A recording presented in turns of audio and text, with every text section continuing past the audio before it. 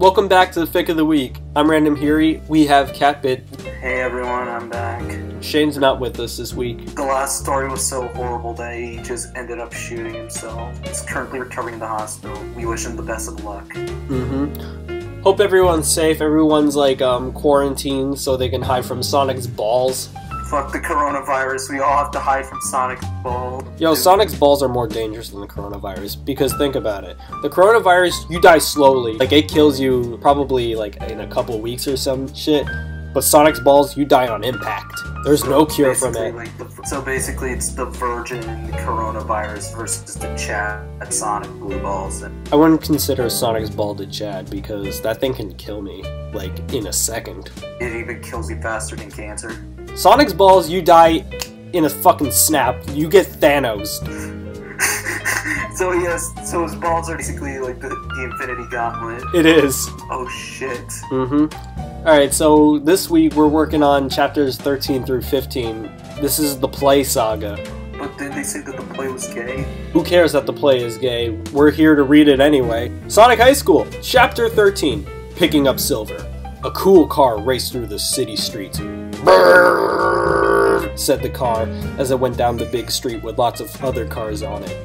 The city was filled with buildings with lights and other things like places like McDonald's! Quotation mark, comma, quotation mark, shouted the car as it went back and forth and going in between other cars so it did not have to wait in traffic. But can't we stop by at McDonald's because I want to play some shadow basketball?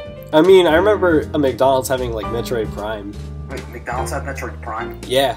I don't remember this. Yeah, this was in Queens. The car was playing techno and rock and roll music. Techno is short for technology.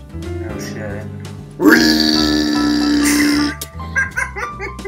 Yelled the car, doing a big turn into the city intersection. Location updated. Pepe? Oh, Pepe, like Pepe the Frog. Yeah, because the re sound. Oh yeah, or as what Family Guy says, Pepe, the alt-right frog. Location updated on Ultra Chaos Emerald, said the driver of the car. The car screen blinked to different things, and then the robot voice said, "Beep beep, Ultra Chaos Emerald, getting closer." Shadow looked at the map screen and drove faster towards the red dot, and that it was the last Ultra Chaos Emerald was. "Beep beep beep beep beep beep," said the car in a robot voice as Shadow got closer to the dot while driving his car. It was just around the corner now. Shadow did another fast turn into the intersection and right where the red dot on the map was. Beep beep beep beep beep beep beep beep beep beep. How many times are they gonna do this? Scream the car. No, this is funny. In the robot voice as his car dot and the Ultra Chaos Emerald dot on the map moved into each other. And in the real world, Shadow pulled up to the curb where there was a couple of gangmen. "Thanks, Omega," said Shadow as he hopped out of the car, which was black and red, and onto the dark city street. He looked at the blacks!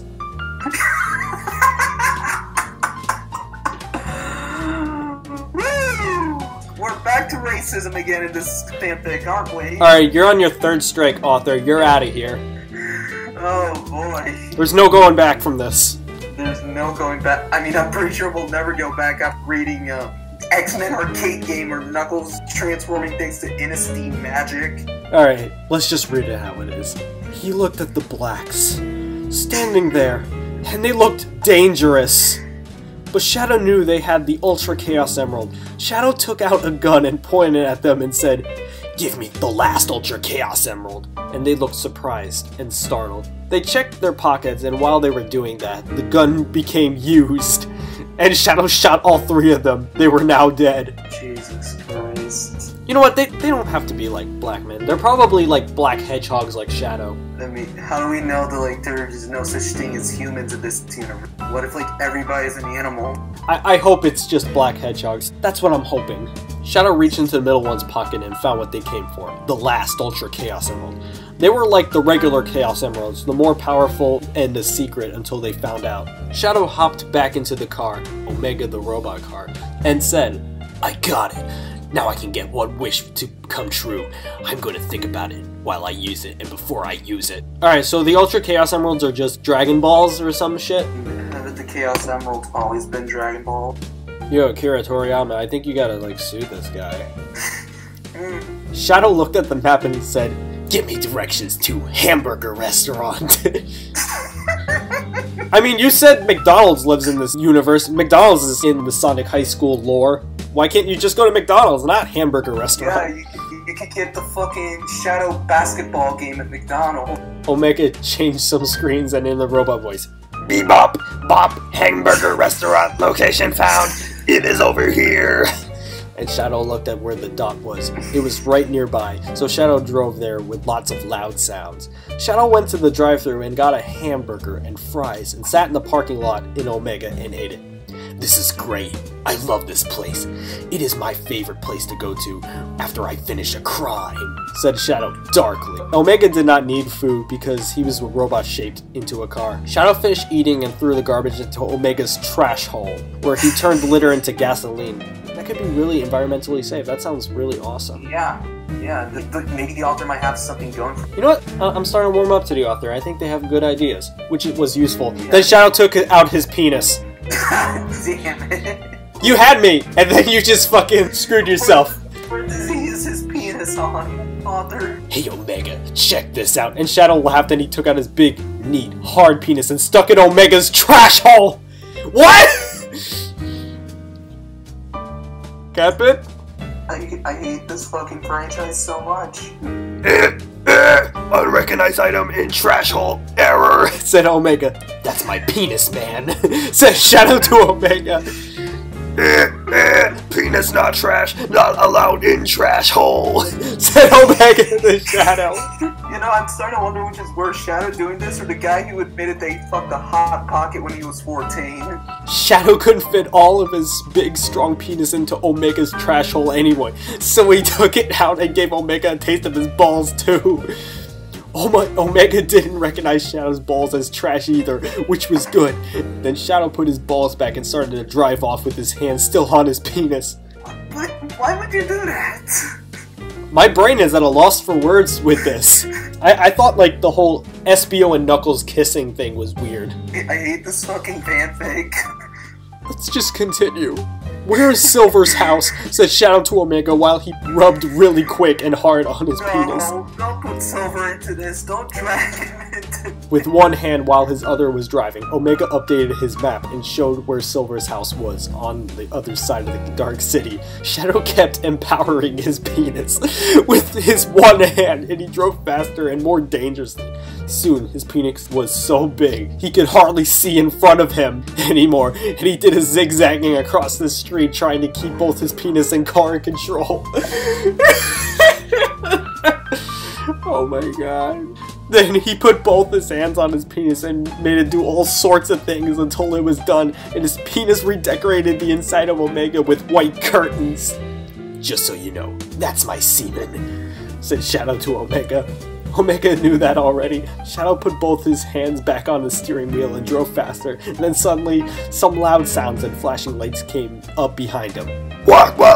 The police is following you," said Omega. Shadow decided to follow the law and stopped his car in the street and waited for the police to come over to him. Shadow's penis was still big though, so he tucked it under his leg on the right and he stuck up the middle finger in Omega's car and Shadow put his hand on it. The police came over to the front window of Omega and looked inside Shadow's vehicle. "Cool vehicle," said the police officer.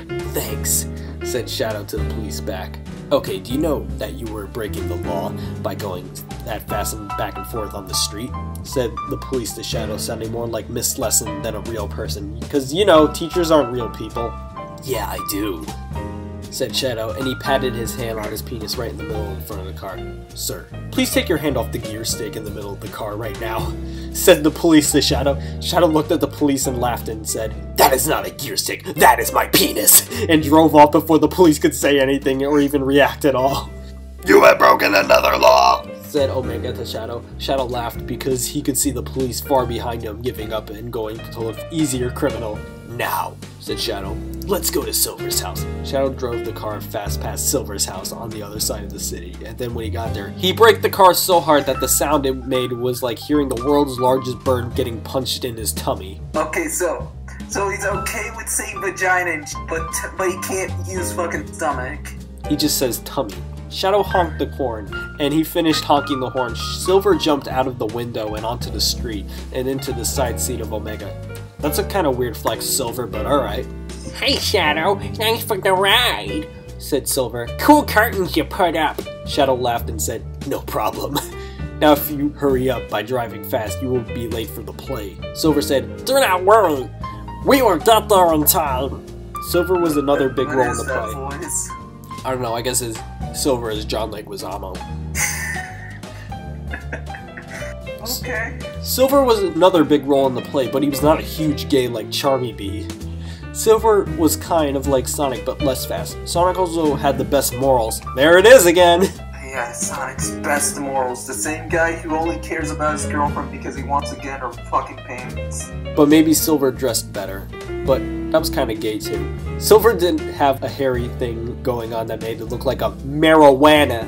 Marijuana. Though, so maybe Sonic was better at being stylish anyway. It is hard to tell because Silver lived in the city, which was kind of far away from the high school.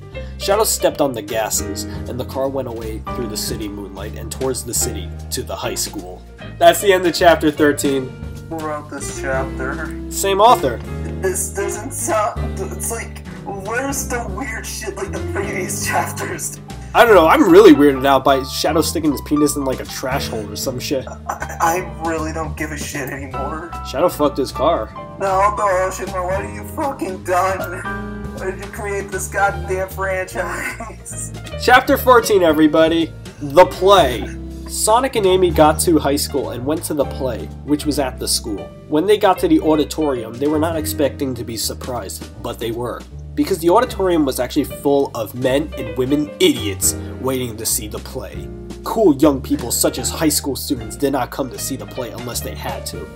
The place was so full that Sonic and Amy had to sit in bad seats surrounded by strangers that could have been dirty or usually did crime. Jesus Christ. Is it with this author generalizing everybody? Good to see this author was pampered all his life.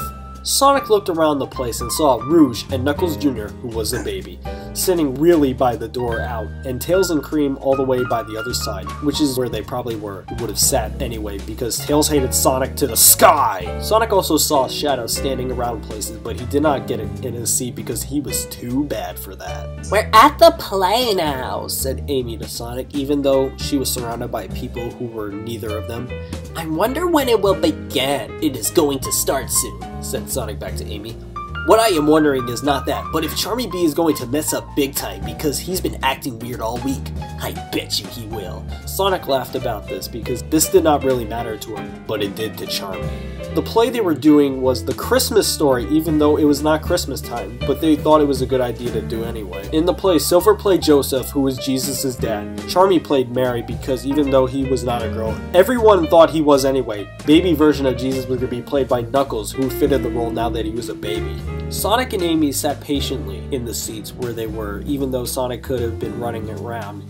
Sonic waited by rubbing Amy's leg and seeing how close he could get his hand to her vagina before she rubbed him off. Sonic determined that Amy was prime and ready for sex because her vagina felt hard. They don't get hard, Sonic!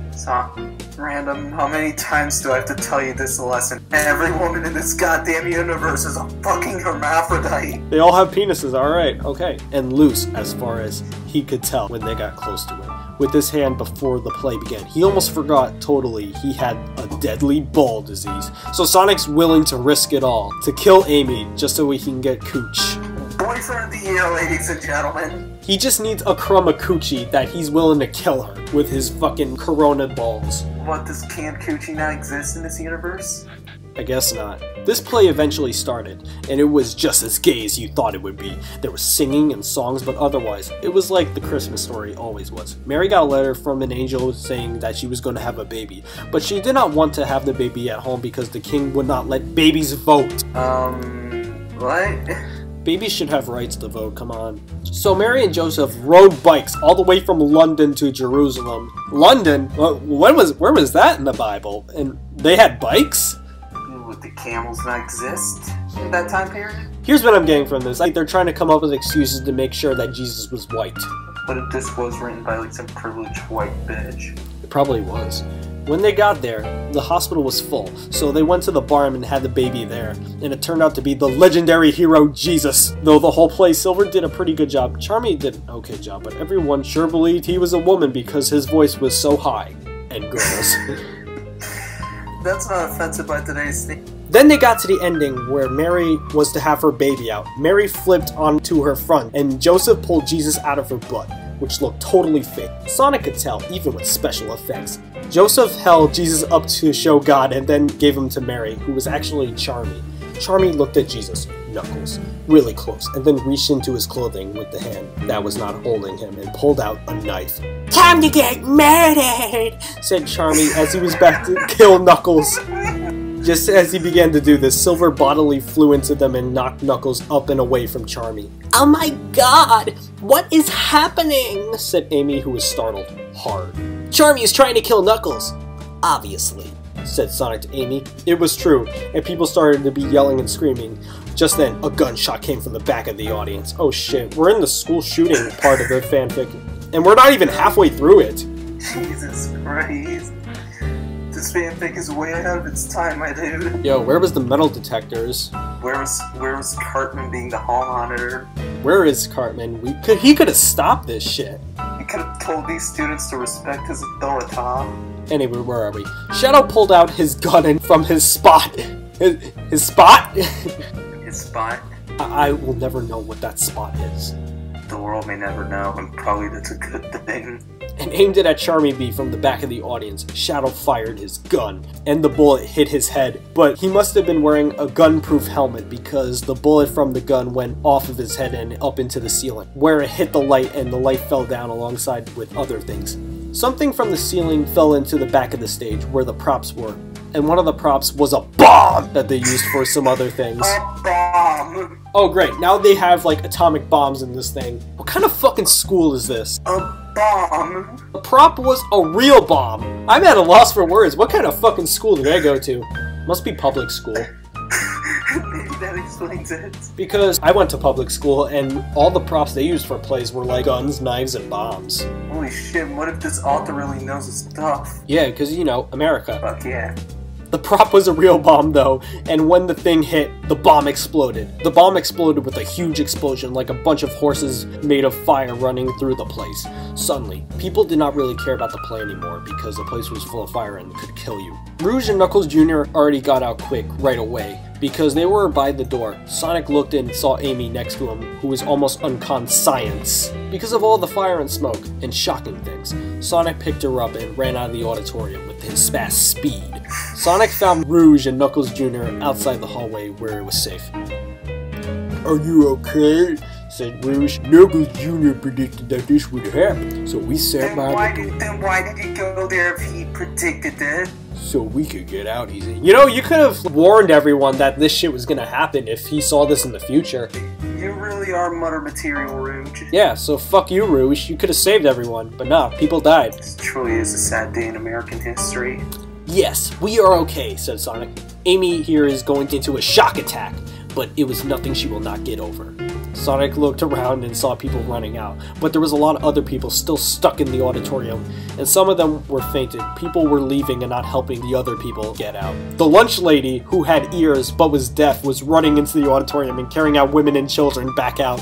The lunch lady lived in Mongolia by herself as a child, and became a very strong from carrying trees back from the frozen forest into the villages that she traveled between, so now she could carry stacks of people. Since she was deaf, all the other noises and fire did not bother her, because she could not hear. She's a Mongolian. Yeah. What even is this universe? Look at the fucking lunch lady saving everyone. Can we just be honest? The lunch lady's the best character. Yeah, fuck Sonic. Alright, so far, the S tier character is the lunch lady. And Sonic is like F tier. Sonic saw the lunch lady bring out cream, but Tails was not being brought out because he was not a woman or a child. Sonic thought, "Damn, he is still my friend." Sonic swallowed his scary feelings and ran into the burning auditorium to Tails, who was passed out in front. Sonic picked up Tails and ran and brought his body outside up to the hallway and began to do CPR on his body, and Sonic thought, "This will look gay." but it did not matter because Tails was still his friend. Sonic pushed onto his body and started kissing him to give him life again. Sonic kept kissing, and Amy and Rouge and Knuckles Jr. watched him as he kissed Tails' face. But Tails was not waking up. "Sonic," said Shadow on the side. "Charmy has escaped and is running through the school like a murderer now. Stop CPR kissing Tails. You have to help us catch him." Then Silver gave Knuckles to Rouge and said, what was Silver's voice again? Oh yeah, I forgot, he's John Leguizamo. He's safe now, but he needs some sleep. Rouge was so happy that she could have kissed him, but did not. Sonic looked and said, "Amy, finish doing CPR on Tails. I will let you, and I will not get jealous." Sonic kissed her on the mouth and felt one of her boobs and ran off to Shadow and Silver to catch the guy who was trying to kill baby Knuckles, and was now running around the school, and could danger them all. That's the end of Chapter 14. Let's go to Chapter 15. I think I'm losing my mind just listening. Alright, Sonic High School. Chapter 15, Killer on the Loose. But loose is spelled with a C instead of an S. Footloose. Everybody go footloose. Oh, hang on, there's an author's note. Author's note. I wrote this chapter on a train. Okay. That's cool, that's cool. Shadow and Silver ran ahead into the school, but Sonic stopped in the bathroom and he took an enormous bad-smelling poop. So it's not a mad poop, but I mean, Sonic knew he must be very emotional because this poop was so big that he was trying to flush the toilet. The big poop log just folded in half and clogged the toilet easily. While looking... What this reminds me of? What? This reminds me of that one episode of Bob's Burgers. Gene just like poops into like the Jimmy Pesto's restaurant and ends up clogging the toilet during Super Bowl Sunday. Yeah. Yo, is Sonic Eat That Pussy 445 always like flooding the toilets? What does Eat That Pussy 445 clog toilet? Oh yeah, he's known for like destroying toilets. Oh no, I gotta keep my toilet safe. Yeah. Also, like, apparently whenever Sonic is feeling very emotional, he just shits. Okay. That's very relatable, because I do the same thing. Random, you sure you don't need to go to the hospital just for admitting that? I know, I think it's a better coping mechanism than what other people do. Whatever. Where was I? Oh yeah. The big poop log just folded in half and clogged the toilet easily while looking like the part of a really fat pretzel that you would get at the mall. Not like the little ones you get in bags at the supermarket. Sonic just thought, forget it! And just ran out of the really stinky bathroom and after Charmy Bee. You know, I think I'm never gonna eat pretzels again. Really? This just me. I think I hate pretzels now. I'm very sorry. Sonic passed Shadow and Silver, who were in different hallways and going in different ways. But he did not pass them at the same time because they were in different hallways. And because even though Sonic was very fast, he could not actually be in two different places at the same time. Sonic went one way, Shadow went the other way, and Silver went another other way. Another other way? Another other way. And it kept happening. One room that Sonic looked in was the art room. It made Sonic remember having art class with Charmy Bee. Charmy could not control his gay urges like everyone else, and he used all the colors in every picture. All the fucking colors. So, like, Charmy Bee decided to add different color palettes to his art, and he doesn't just use, like, one color like everyone else. And that automatically makes him gay. Author of the years, ladies and gentlemen. CatBit. Yes. I think I'm gay. Congratulations. Yeah, I think I'm gay. I use more than one color, so I think I'm gay. It looks like you're gonna have to break up with your girlfriend then. Ah, shit. Alright. Where, like, Sonic just used blue and Amy just used pink, and the other people were normal like that. Sonic thought about how this was, and it was still surprised that Charmy could do something like this. Like I said before, like, they use only one fucking color, but if you use more than one color, you're gay. Are we sure this author's not hiding something? Maybe. Shadow went into a room among the other rooms. That was the car fixing room. Shadow remembered about how he had car fixing class with Charmy. Like, did your high school ever have, like, a shop class? No. We didn't even have, like, culinary classes either. What kind of fucking school do they go to? Like you said it before, they go to public school. I went to public school. We didn't have car fixing classes. Well, maybe you didn't go to Sonic High School. I didn't get the proper education. I'm not prepared for the world. You failed at life. Shadow remembered about how he had car fixing class with Charmy, and how Charmy was really terrible at fixing cars because it was not in him to do something that was like a man would do. Shadow thought it was weird how Charmy could do something that was manly, like killing. So killing is considered manly then? Yeah. And if you can't fix a car, you're not a man. Well, that's not insulting whatsoever. I'm figuring out more and more about myself every day with this fanfiction. I just found out I'm not a man, I'm gay. What am I? A femboy. What am I? I don't know what I am anymore. You're a god. And in one room that Silver ran into was the gym room, where Silver one time had gym class with Charmy Bee. He remembered how Charmy was positively the worst at sports and being an athlete, so it made him wonder why Charmy could do something that was actually doing something, like killing. Alright, not being good at sports equals gay. Arthur, what are you trying to hide from us? I don't know, I'm pretty decent at like doing the sports. I don't even like sports. I do more than one color, so that makes me gay, and I'm somewhat decent at sports, and that kind of makes me kind of not gay, so what am I? I don't know! What am I to this author? I'm going through an identity crisis because of this fanfic. You're in too deep, Miranda. You gotta finish where you started. I am thinking too deep about this. I should stop. Yeah, you gotta stop thinking too deeply over a fucking Sonic fanfic. I should. Sonic and Shadow and Silver ran around and around, and eventually they just got tired and could not find Charmy at all. Charmy was trying to be a murderer, but they were just tired of looking for him, so they sat down in chairs and they didn't do anything else now. Back in the front of the school, Amy decided that she needed to go to the bathroom. Rouge went with her because she had to go too, and Cream stayed with Knuckles and Knuckles Jr. and Tails, who was still trying to become awake. Most people had left school by now, but there were still some people waiting to get into the women's bathroom. Oh, you know, because women be going to the bathroom, long lines, that one scene from Cars. Ha ha ha ha. I hate this author. But Amy and Rouge did not feel like waiting in line, so they went into the men's bathroom where it normally was, and people inside were men. Amy and Rouge were not men, so this was against the rules. As soon as Amy opened the door, a superpowered smell hit her in the face.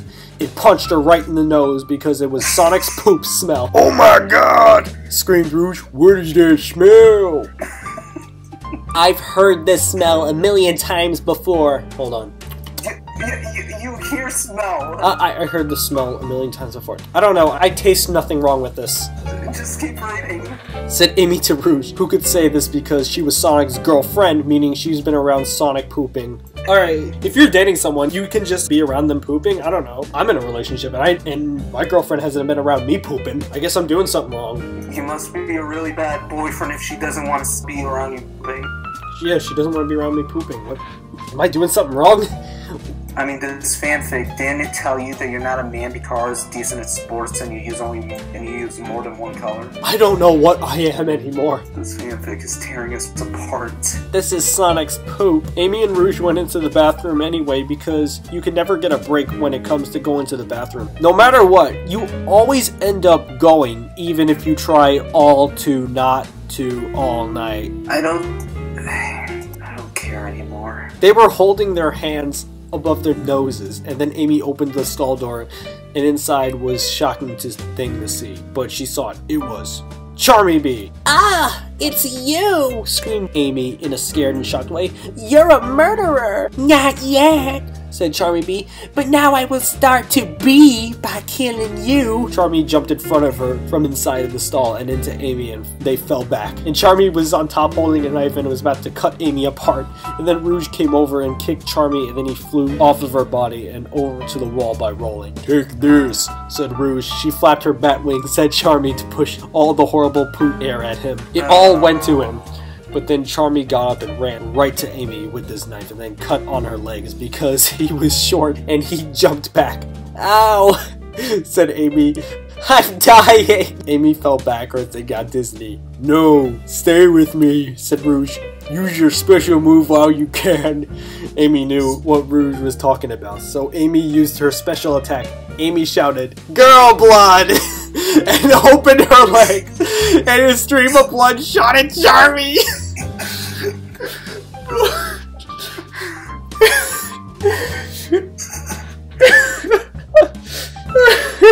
I can't! I just can't! Since Amy was so good at being nice and caring, which was using your heart, Amy was able to speed up her heart so fast that the blood pumped out of her wound on her leg like a super soaker filled up by vampires. Oh wait, it's the wound coming out of her leg! I don't think I'm ever gonna sleep again after hearing this fanfic. I just got a whole different idea when she said girl blood. Oh, thank God. Oh, the blood hit Charmy in the face and body all over, really, and it was steaming and burning him, but he looked like he did not care. Amy looked shocked and yelled, "How can you be so invincible?" Then Rouge said, "I bet he can't handle my special attack." romance bot. Rouge flew with her bat wings and went over to Charmy and bit him right on the neck using her fangs, and tried to make him fall in love with her, but it did not work. "It is not working," cried Amy. "He must have superpowers. He's going to kill us all for sure." Alright, so being gay is also, you're like an X-Men. Aren't the X-Men technically gay because of how it is? This story's breaking my mind, random. I don't know. Random.